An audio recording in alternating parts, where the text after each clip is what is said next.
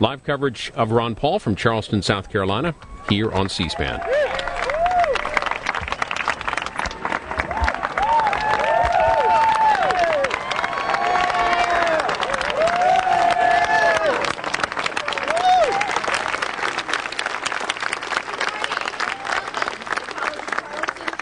Pulpit series event.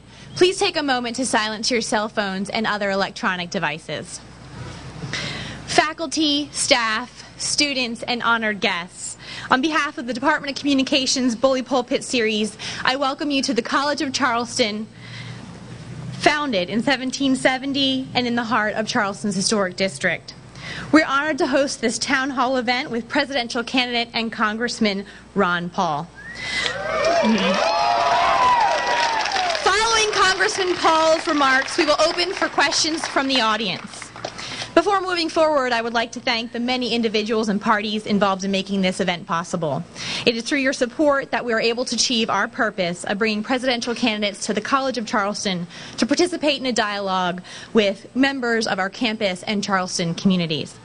Present at our nation's founding, the College of Charleston is pleased and honored to hear from one of the candidates seeking American presidency, Congressman Ron Paul. Congressman Paul is the fourth presidential candidate to speak in this nonpartisan series on political communication this season. Thanks to the generous support of the Office of the President, we will hear about the many issues important to Congressman Paul, as well as have the opportunity to ask Congressman Paul about issues important to us. Dr. Ron Paul was born and raised in Pittsburgh, Pennsylvania. He graduated from Gettysburg College and the Duke University School of Medicine before serving as a flight surgeon in the United States Air Force during the 1960s. While serving in Congress during the late 1970s and early 1980s, Dr. Ron Paul served on the House Banking Committee and was a key member of the Gold Commission. In 1984, he voluntarily relinquished his House seat and returned to his medical practice. However, Dr. Paul returned to Congress in 1997 to represent the 14th Congressional District of Texas. He served on the House Financial Services Committee and the Foreign Affairs Committee. As a member of Congress, he continually advocated for dramatic reduction in the size of the federal government and a return to constitutional principles. Dr. Paul is the author of several books and the recipient of many awards and honors from organizations such as the National Taxpayers Union, Citizens Against Government Waste, and the Council for a Competitive Economy. Dr. Paul lives in Lake Jackson, Texas with his wife Carol, and they are both the proud grandparents of 5 children and 18 grandchildren. Please join me in welcoming candidate for President of the United States, Congressman Ron Paul. Thank you very much. Thank you, thank you. Thank you.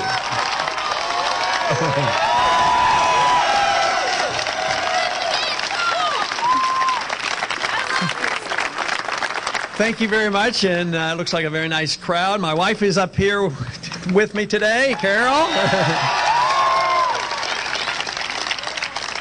Sounds like to me that the spirit of liberty is alive and well in Charleston. Great. You know, and it's nice to be down a little warmer climate. Yesterday, I flew up to Washington. I thought I ought to attend and vote against that increase in the national debt that you're going to get on $1.2 trillion. So it is nice to get back down and have this nice, very warm welcome. I always say that, you know, in Washington, when I give a speech, I never get applause, so I'm always glad to get out of Washington. You know, you get a better chance to get an applause if you're telling the people the truth about what's really happening in Washington. And I think that's the real tragedy. I think there's so much deception going on. And I think what's happened over the many years is we have things turned upside down. The Constitution was written not to restrain you, but to let you have your freedom, but also to protect your privacy. But what do we have? They're always attacking your privacy. They're trying to take over the internet. At the same time, they want more secrecy in government. So I want to turn that around. I want you to have your privacy and your freedoms.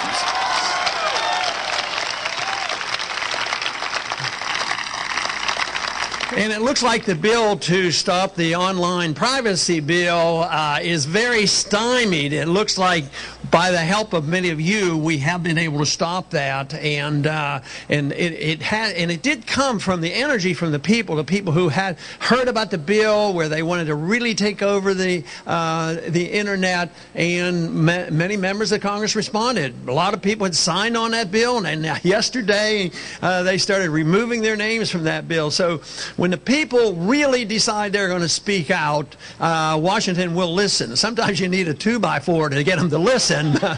But evidently numbers play a role in this, and I think this is very important. This is why in spite of all the problems I'll probably talk about here in a few minutes, I'm really an optimist, because I think the people, and especially the young people, are waking up and letting the politicians know what they want.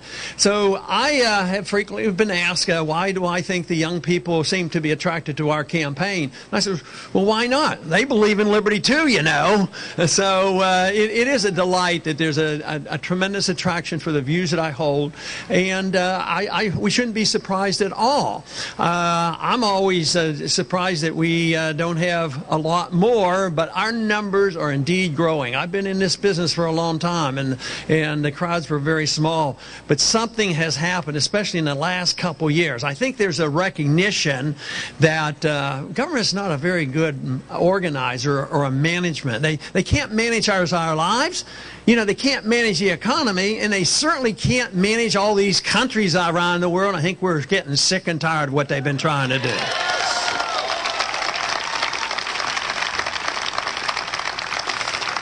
But the only thing they've been good at is running up the debt, and they seem to have no problems with that. But you know, yesterday, that vote on raising the national debt limit by 1.2, it was a real farce in many ways, because the debt is going to be increased. Last summer, the Congress gave up their responsibilities, and they said, well, when the president needs more money, he can raise the national debt. And we get to vote it down if we want to. And then if we vote it down, then he can veto it. And then you'd have to, override his veto. So it's a foregone conclusion, because voting down the debt increase won't happen in the Senate. So the debt is automatically going up $1.2 trillion. Nobody seems to care. If they did, they would take my advice and cut the budget by $1 trillion in 1 year is what we need.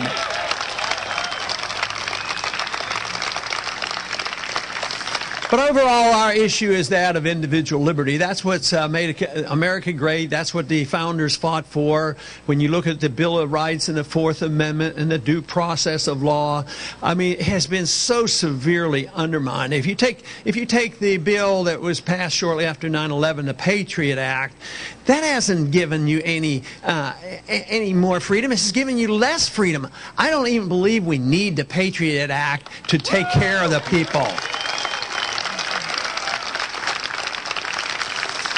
Also yesterday, while in Washington, I introduced a piece of legislation. It was my typical, very long, complicated piece of legislation. It was 1 page, and it says, repeal that provision in the National Defense Authorization Act that gives the President the authority to arrest Americans by the military and held indefinitely. I want to repeal that part.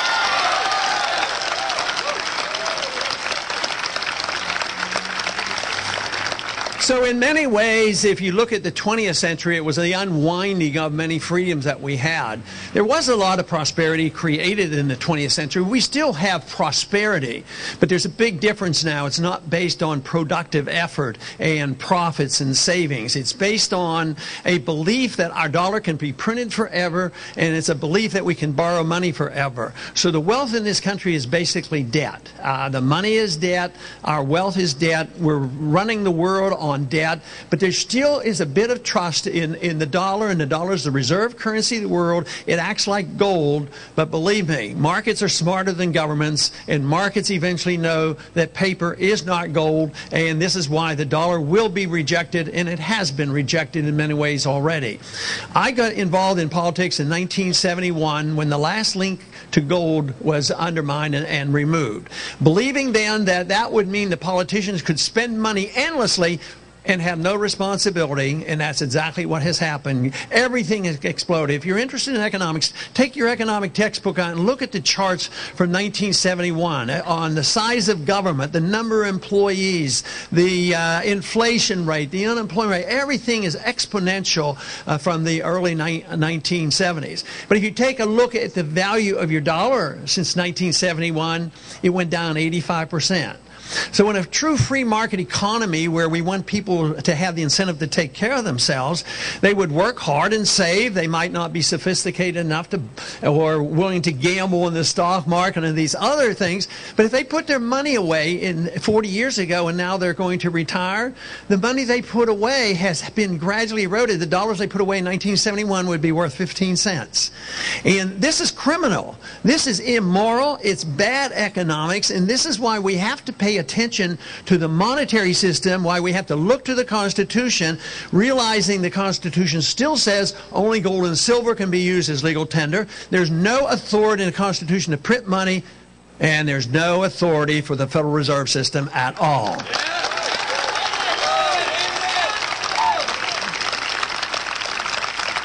But you know, even short of the time will come when we revamp and have a new monetary system or get rid of the Federal Reserve, the most important thing we do right now, and it supports about 80% of the American people because I can't imagine anybody being opposed to it, why doesn't the Congress demand to know exactly what the Federal Reserve is doing, how much money they're printing and when and where it goes and who gets all the benefits? And we should need a full audit of the Federal Reserve System.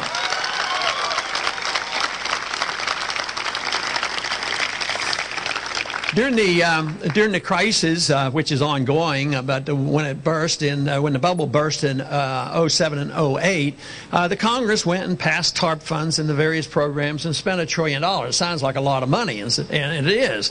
And they bailed out companies and banks and transferred the debt from the corporations over to the people because we ended up owning the bad debt. In the free market, you want to liquidate debt. You don't want to transfer the debt to the innocent people. But what is generally not understood well is what was the Federal Reserve doing. They were involved in trillions of dollars, and we don't even know the exact amount. They were involved with the manipulation of $15 trillion, and it's estimated about $7 trillion were used to bail out people overseas, foreign banks, and they're still doing it. They're sitting over there promising, don't worry, the dollar is strong, everybody can trust the dollar, and we will take care of the banks in Europe. It's the banks they worry about. They don't worry about the people of Greece or Spain or these other places because, of course, they live beyond their means too. They had a runaway welfare state and they had debt, but the banks bought the debt. And now they're stuck with the debt. That debt should be liquidated. Now, if our Federal Reserve goes in and starts buying that debt, as they have already started, that means even foreign debt is going to be dumped on us. There's a limitation to that, and the limitation is getting closer every single day, and that's why the burden will fall on especially the young people of this country, and why it is so important that we understand the importance of liberty, property rights, sound money, and the responsibility of individuals to care for themselves. But you can't, it's very difficult to even, no matter how energetic you are, to take care of yourselves if you don't have a market type of economy and sound money and jobs. This is what you have to have if you're going to take care of yourselves. And this means the government has to change the environment. We're over-regulated, overtaxed. We have this manipulated monetary system.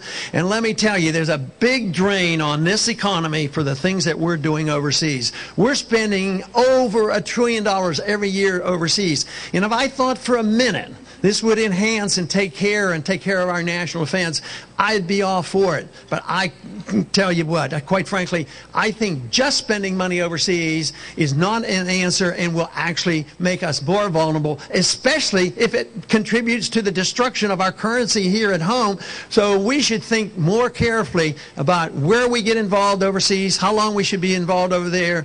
And I have, my position is, quite frankly, we've been overseas in some places way too long. We don't need any more countries to occupy. And we need to come home from places like Japan and Korea and Germany.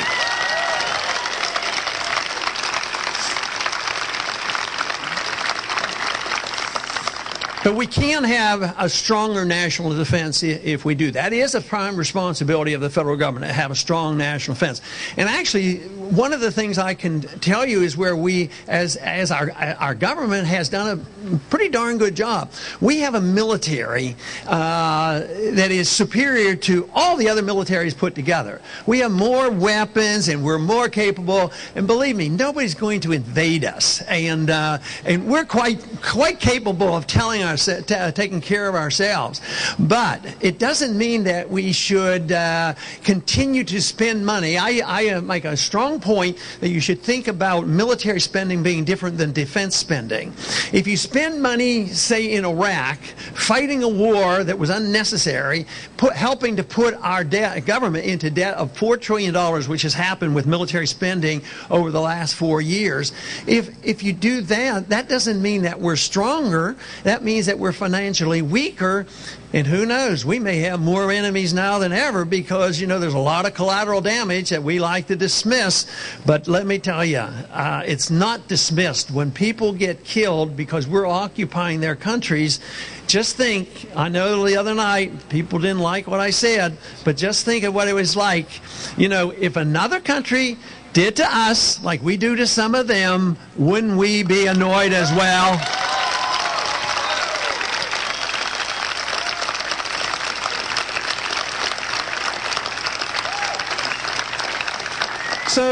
So what is the advice, and how do you explain the point where they say if you endorse this non-interventionist foreign policy, does that mean you want to be an isolationist and you want to put walls around our borders and not talk or trade with people? No, really, it's exactly the opposite. We just don't want to occupy people. What we want to do is have a more open and free society and a mobile society. The very people who say that we who believe in non-intervention are isolationists are the ones who always want to put sanctions on countries. And sanctions are actually acts of war. I think it's time that we, you know, after 40-some, maybe 50 years now, I think we ought to think seriously. Don't you think it'd be safe to remove the sanctions against Cuba? Why don't we talk to Cuba and trade and travel to Cuba?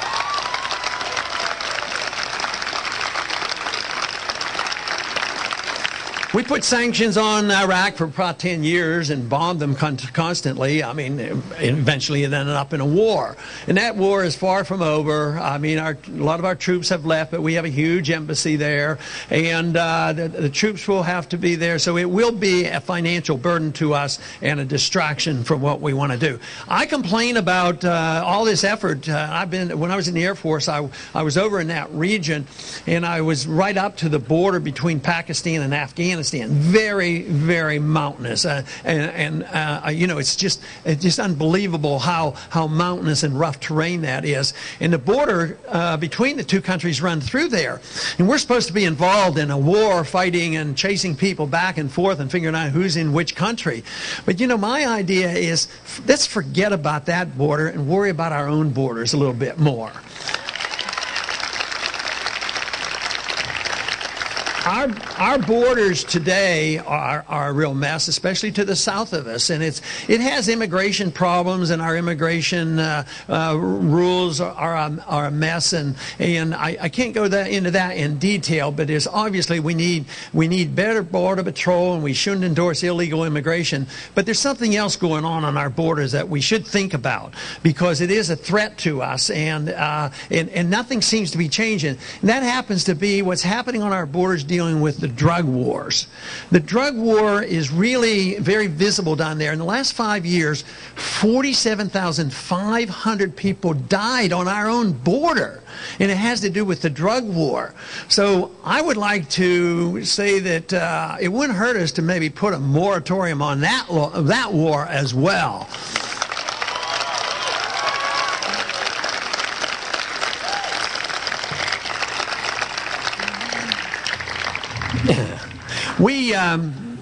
We've been fighting the drug war substantially since the early 1970s, spending trillions of dollars.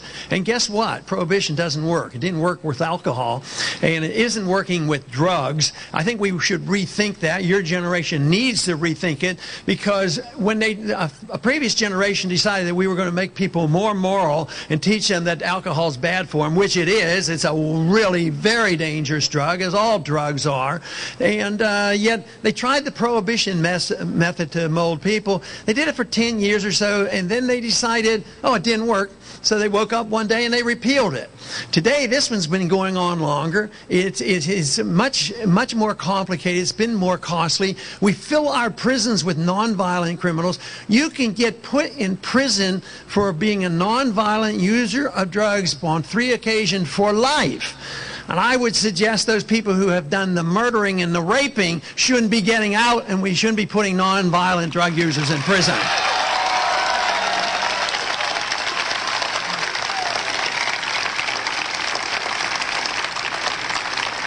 The other question we ought to ask is, it seems like we accept the idea that alcohol must not be a drug, and if you're addicted to alcohol, you're treated as a patient. As a physician and person in politics, I would suggest that people who are addicted to drugs, instead of encouraging them to kill and murder and rob in order to get enough money to pay about 1,000 times more for the drug, why don't we treat people who are addicted to drugs as patients rather than as criminals?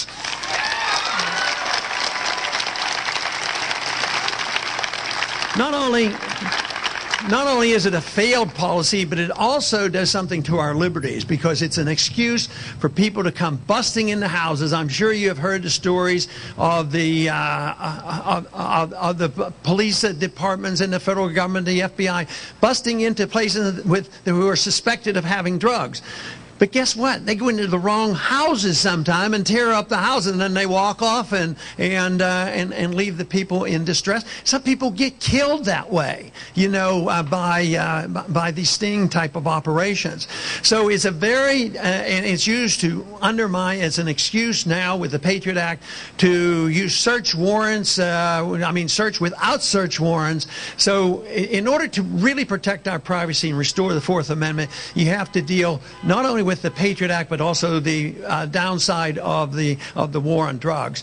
But what are some of the things that we must do in order to get the economy going again? And there's a lot that we have to do. They say, my viewpoint, does that mean the government should do nothing? In some areas, yes, we should do nothing, like telling people how to spend their money. I would like to think that we shouldn't tell you how to spend your money. But there's the environment of the economy that we have to deal with. We have to have a sound currency. We shouldn't have a currency that's constantly losing value. We shouldn't have a Federal Reserve System that creates the booms and the busts. We shouldn't have these programs that tell the businessman that they must give loans to people who can't qualify for loans, contributing even more so to the boom cycle. We should have low taxation. The other night they asked me what I thought the ideal tax would be on income. It didn't seem like a complicated question, so I gave them my uncomplicated answer. I thought the income tax should be 0.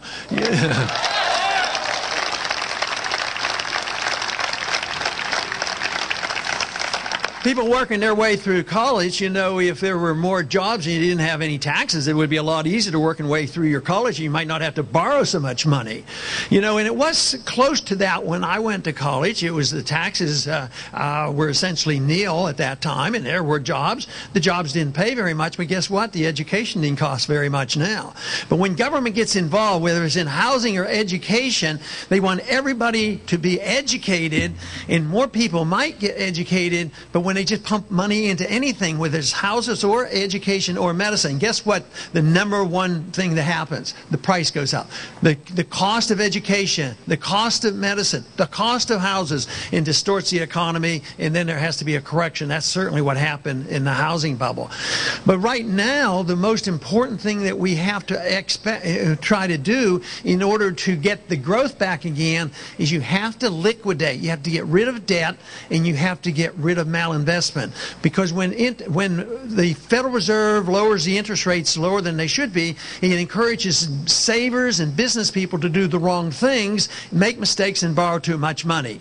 So if you don't liquidate the debt, you just can't build on that. And unfortunately, in the last 4 years, like I mentioned before, they didn't liquidate the debt. They transferred the debt. They transferred the debt from the people who made all the money and gave the debt to the people who are losing their jobs and losing their houses. So what we need is a clear understanding of the free market economic system. And unfortunately, we have been engaged in this country many, many decades, if not 70 or 80 years, being taught only one form of economics, and that's been the Keynesian economic interventionism. And believe me, people in Washington, the bureaucrats and the politicians I know, aren't smart enough to tell you how to spend your money and run your business.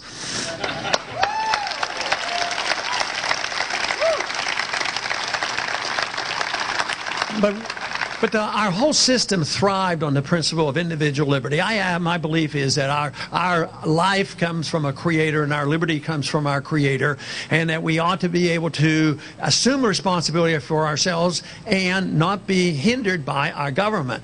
The one thing, what happens if you live in a truly free society, then you have the chance of assuming the responsibility of seeking excellence and virtue. That should be the goal in life. Excellence and virtue and prosperity. And yet when government decides they're going to make you virtuous or they're going to make the economy perfectly equal, believe me, they ruin things. They ruin things. They can bring about equality in economics, but the 20th century has shown what total socialism brings. Equality of poverty is what you get. So in a free society, it's quite different, but it becomes a more creative society. We were the freest and the most prosperous, and we had the largest middle class ever. Now the middle class is shrinking, productivity is down, but there's no slowing up of spending, none whatsoever. And this is the reason, I've made this modest suggestion that if it's the spending is the problem, instead of tinkering around with how do you raise the debt limit and deceive the people, we should cut the budget by $1 trillion. I think that's a pretty good place to start.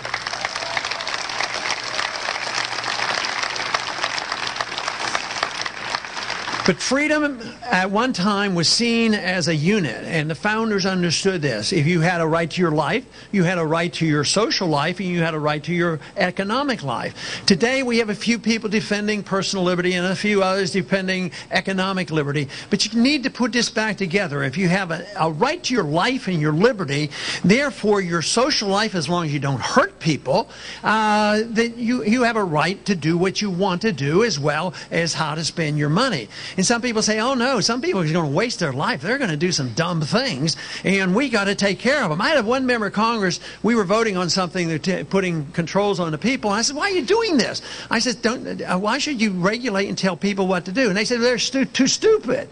So this is their attitude that they have to tell you. But it is true in a free society. If you have your freedom, you might make mistakes. But the whole thing is, it's better you make your own mistake and suffer the consequence than the politician making the mistakes and everybody suffering.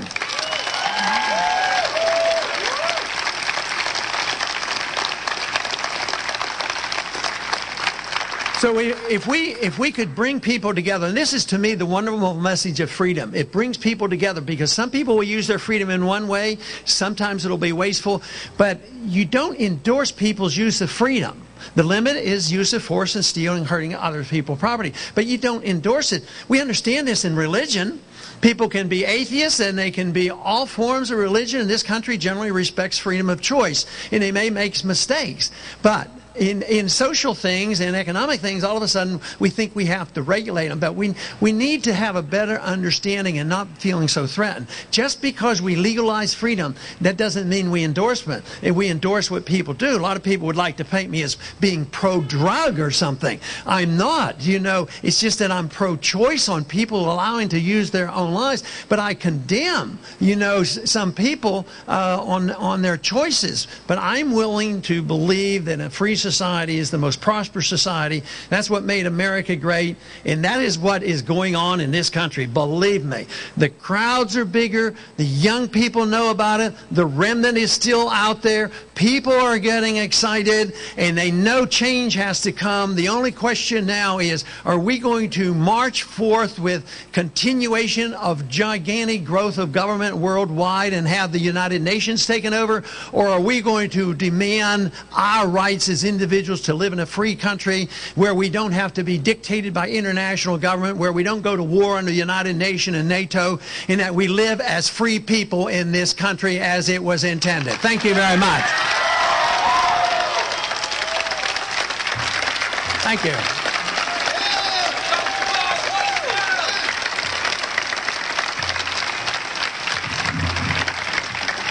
Thank you. Okay, let's see what we can do with questions.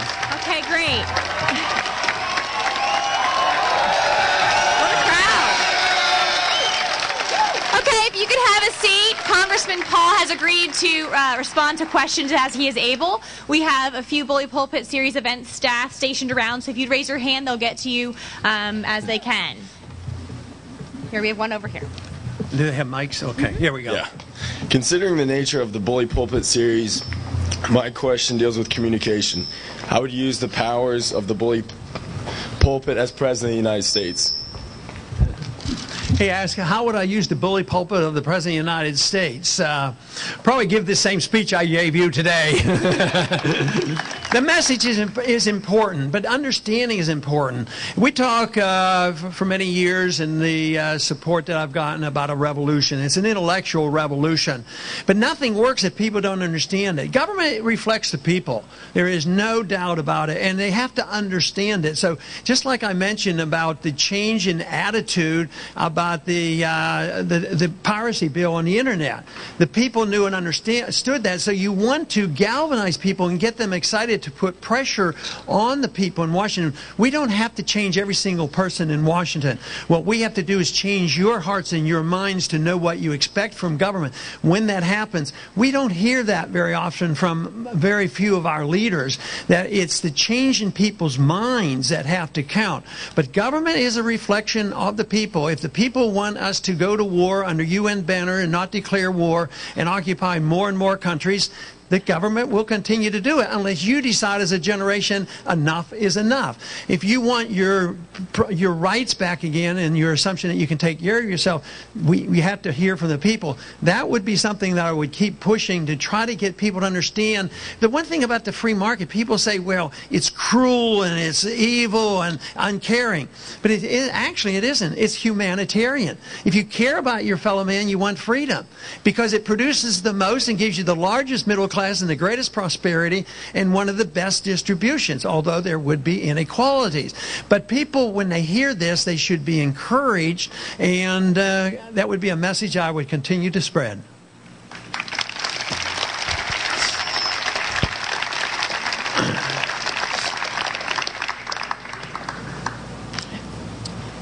Dr. Paul, in regards to the SOPA and PIPA bills currently in Congress, our South Carolina Senator Lindsey Graham is a co-sponsor of PIPA. In my interactions with him through emails, I feel a lot of the politicians speak a different language than the voters. As a congressman, what would you suggest we tell him in regards to the bills so he fully withdraws his support from PIPA? Well, obviously, you need to tell your representatives what you believe, and if you disagree with the bill, you tell them you disagree with the bill. Now, if there's 2 or 4 of you, it's not going to do any good. Just yesterday, Rubio switched his vote. He took his name off because he heard from his people. And a lot of people in Washington aren't philosophically interested. They're interested in re-election. You know, that's what motivates most of them. It's re-election and power. But no, if there's enough people that send that message, they should have the change their minds. That's what the system is all about. So all I would do is encourage to contact all your representatives who do not agree with you on SOPA.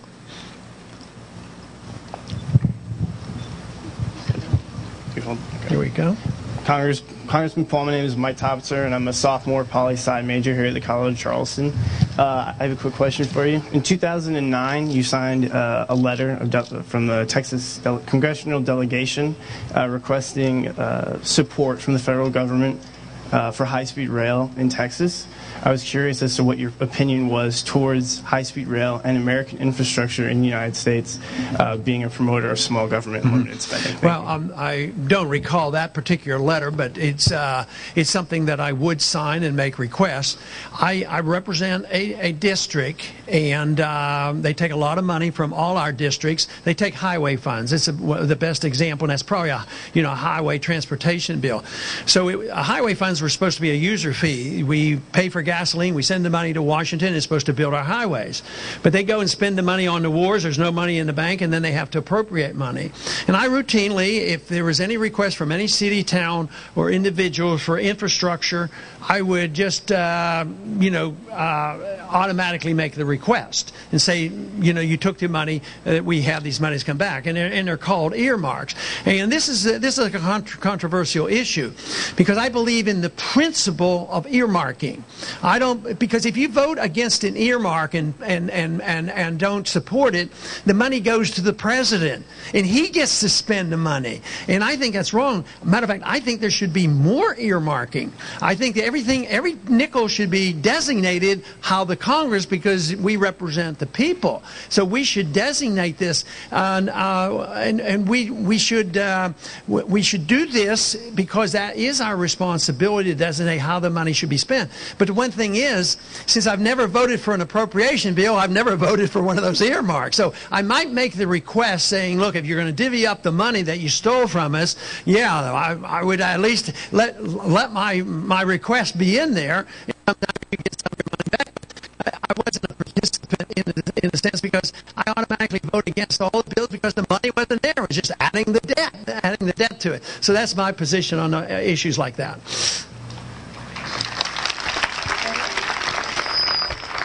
Thank you, Dr. Paul. I know you don't want to occupy any other countries or break down our relationships. Do you have any plans to strengthen our relationships, particularly with Pakistan and Iran? She knows I don't want to occupy more nation, but what can we do to strengthen our relationship, in particular with Pakistan and Iran? I do not believe, I would continuously do that because I would want to offer friendship and trade with anybody who will accept it.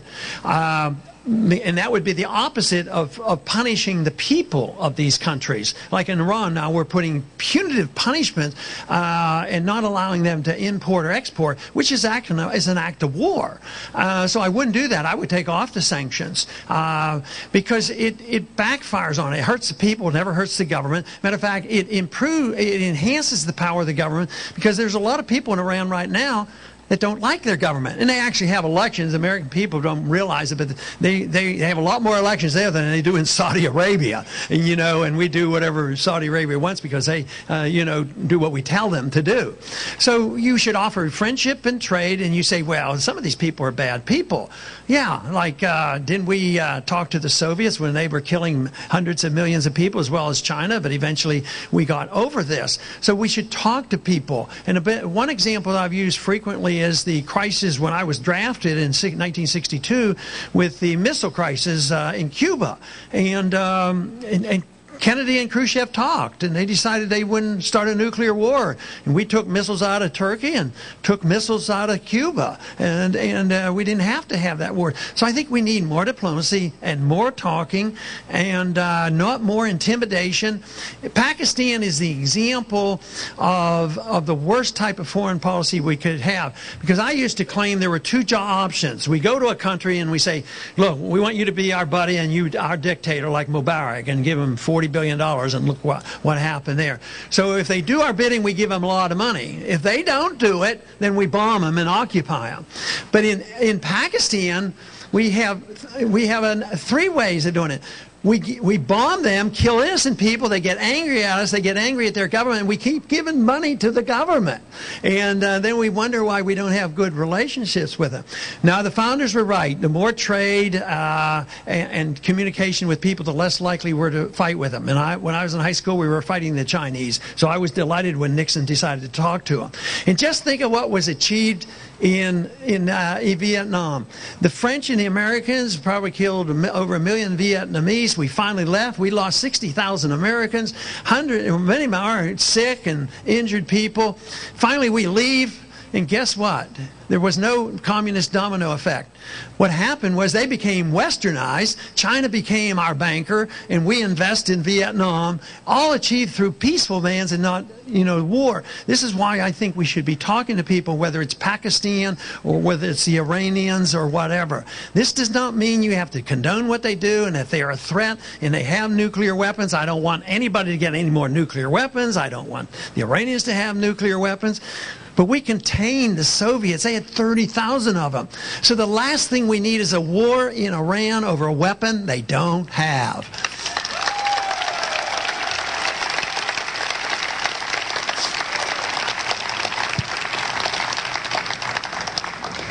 Dr. Paul, I have about 3 comments.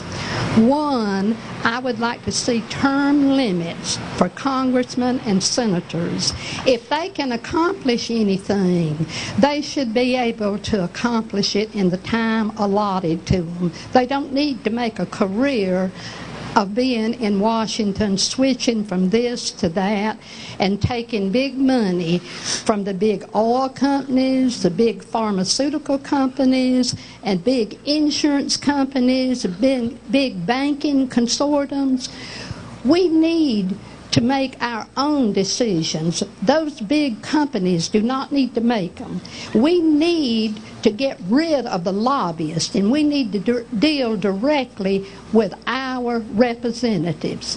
And I think you're absolutely right about drugs. I know this is very unpopular, but if we made drugs legal, we would get rid of all the crime involved.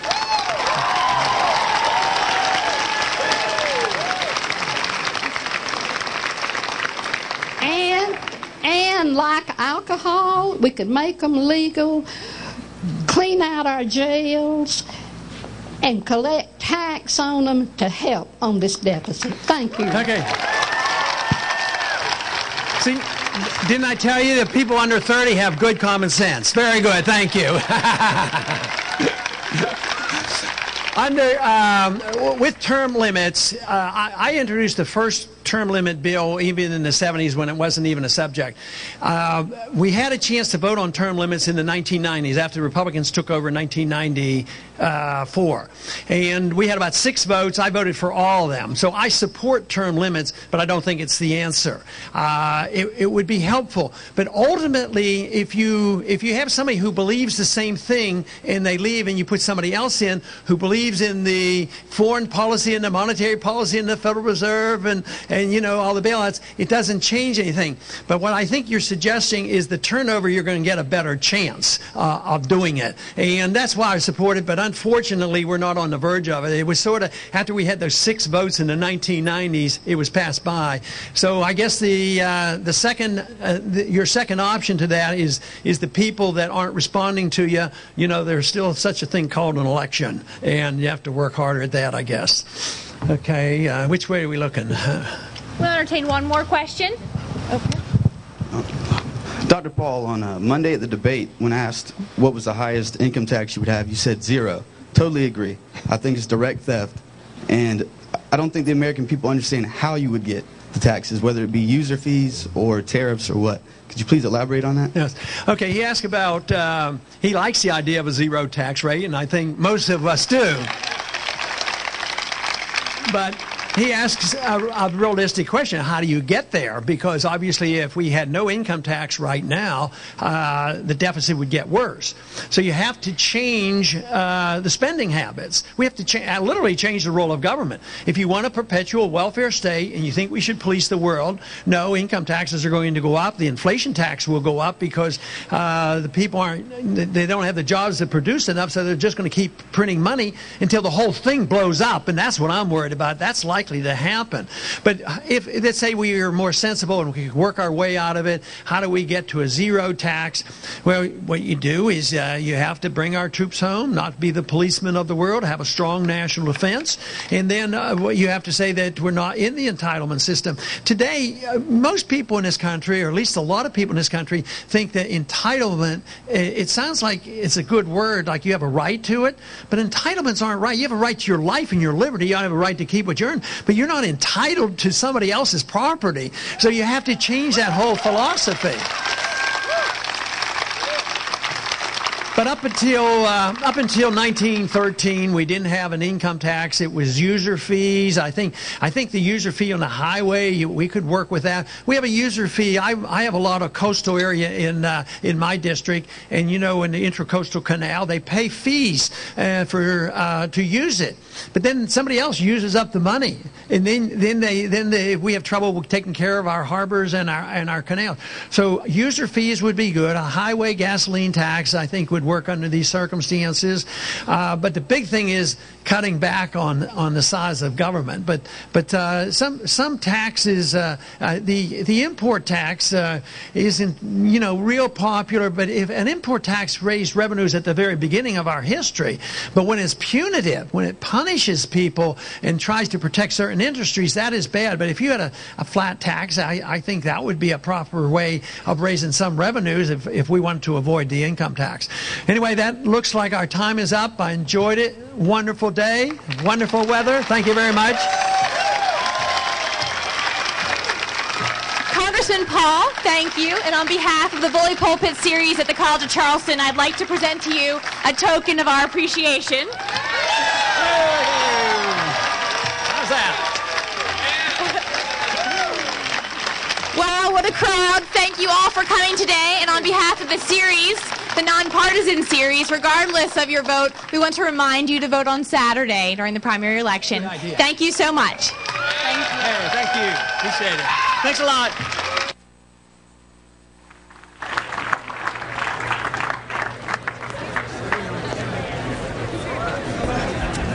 Yeah, great question. Yeah, I'm going to shake some hands and then I'll talk to you. All right, great. Okay. One interview with Anthony Terrell. These guys have all been working for you. Oh, wonderful. Good. So you get the front row seat. There you go. Yeah. Constitution. Let's see. Anyone have a pen? I do. I got one. Has to be a Sharpie. Wherever you want. Well, I'll leave it if up this to is you. okay, I'll do it right here. That's great. There you go. Thank you, sir. Thank you. Appreciate it. Very good. Thank you. I didn't bring anything special, but could you just sign right here? Sorry. When the young people come to my office in Washington, I hand out constitutions. I tell them, you guys read it because nobody reads it in Washington. There you go. Who's this? Thank you. Okay. Dr. Paul. Thank you, sir. Thank you very much. Okay, thank you. Appreciate it. I'm going to turn and come outside. See what I hear. Thank you. There you go. You're welcome. Go all the way. Thank you. Thank you, you guys. Glad you're out. Sorry. Paul. Take the pen. Sorry. There you go. Thank you, Dr. Paul. Appreciate it. You're welcome.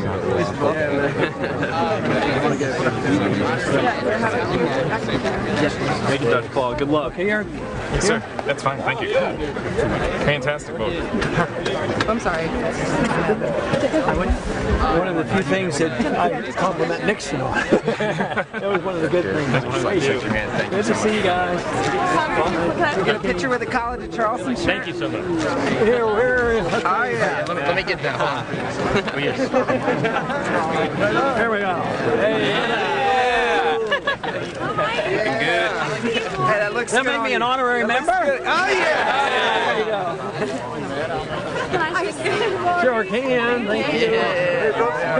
Good to see you guys. Yeah.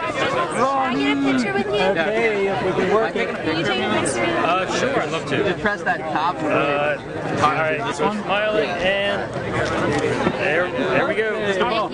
If I get a picture? We can try. Right here. Shake your hand. As an Air Force medic and a veteran myself, thank you very much for coming. Good. Appreciate that. All right. I just want to shake your hand, really. I love what you do. Thank you. Really. Good to see you. Thank you for your hard work, sir. Mr. Paul. Mr. Paul. Hi. If Iran closed the Strait of Hormuz, how would you respond? Well, you know, the odds of them closing it would penalize them more than anybody else because they need it as much as anybody. They're just retaliating to say, think it over before you put sanctions on us because it might get messy afterwards. But they're not, even if they had a weapon, they're not going to use it because they would be destroyed. You know, Israel, United States could destroy them in a day. Close it, though. Huh? They've threatened to close it. I know, but we've also put on very, very tough sanctions. So they're retaliating verbally on what we're doing to them because we're trying to undermine their whole system, and they're going to suffer from it. But they're just saying that we might have some recourse, but it wouldn't make any sense from their viewpoint either to do it. They've never done it before. Also, you have gained support from the leader of Stormfront.org. The website is a neo-Nazi-based website where they spew hatred towards Stormfront.org. Yeah, there's going to be like a VIP. Not really. I don't know. Oh, good. Well, but I don't. You know, some days. There was one day I had 47,000 new donors. I don't look up any of their names or find out what they believe in. If they send me money or support me, they do it for what I'm saying and what I've said here today. So I cannot be a judge. I do not make judgments of people sent me money. If they're bad people, I'm glad to get the money out of it.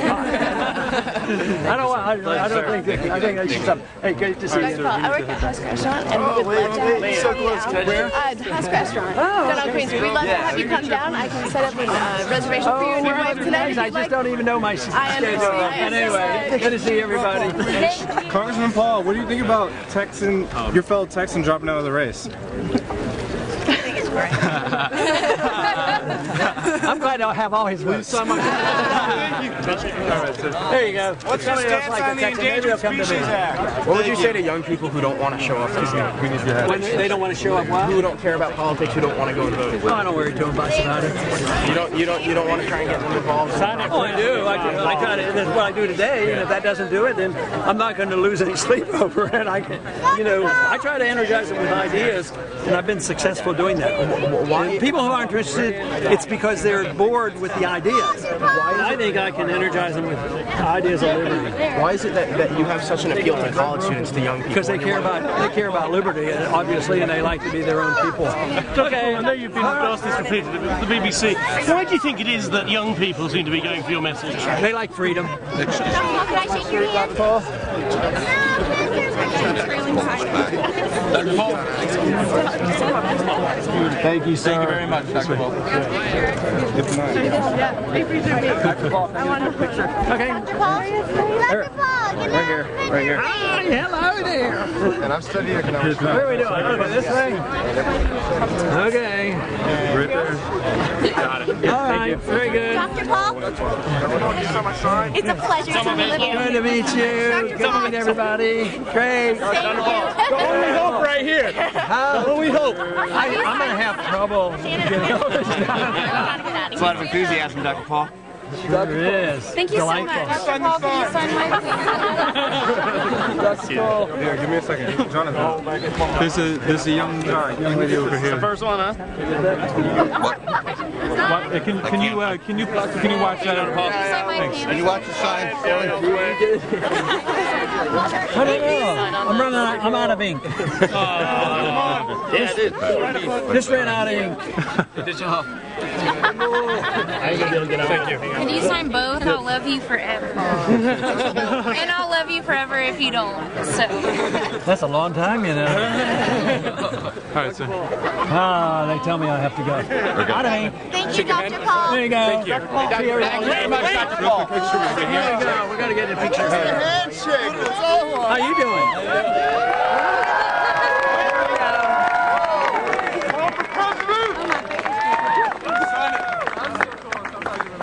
Got it. Okay. Very good. Okay. Very good. Good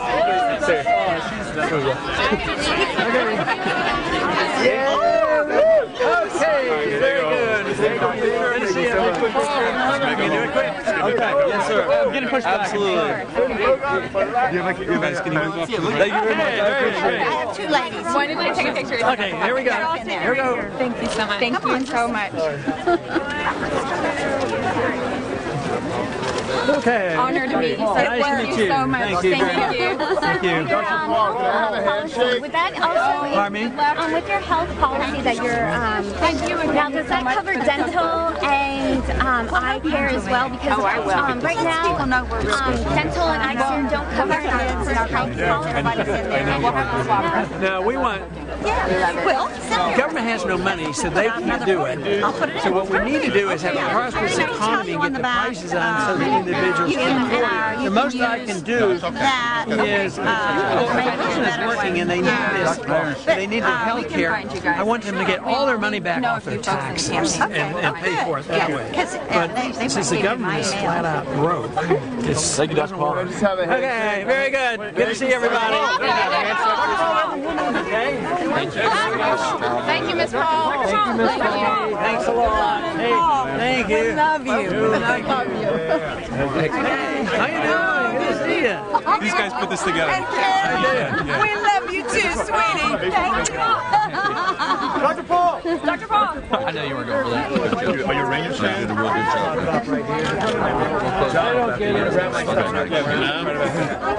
As usual. I'm worried about the budget more than Thank you. Oh, good. Okay. Really nice. And as a young person going into medicine, you're an inspiration to me. Oh, great, Thank you great, so much. Thank you very much. Ah, yeah, wonderful. If we can ever do anything for you, we are ready. Right here and ready. Show up on Saturday. We'll be there. Okay. Okay. Let's take a picture. Here we go.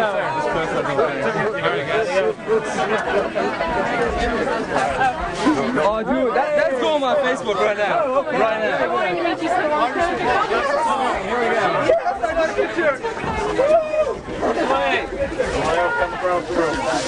This reception's not going to work out. Thank you so much. Sorry. Let's get Terrell to meet us by the car center. Okay. Did you promise?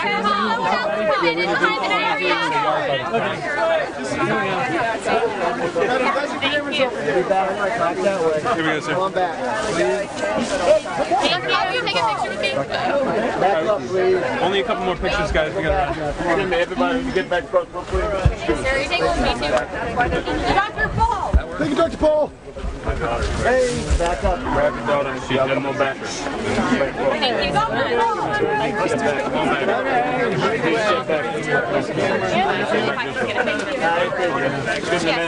Everyone up here, please. Step back there. Oh, yeah. All right. I don't know, man. Dr. Paul. This way. Heading back that way. We can Photoshop one later,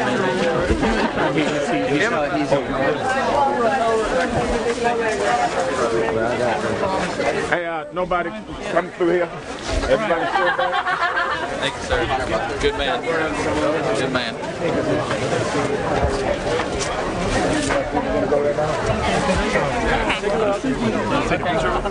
Okay, here we go. Which way, right here? Yes. Thank you. Thank you. Big supporter. Okay, thanks a lot. Thank Just you. a really quick whip and grin over there. There's some student government kids that were told we were going to have a quick segment.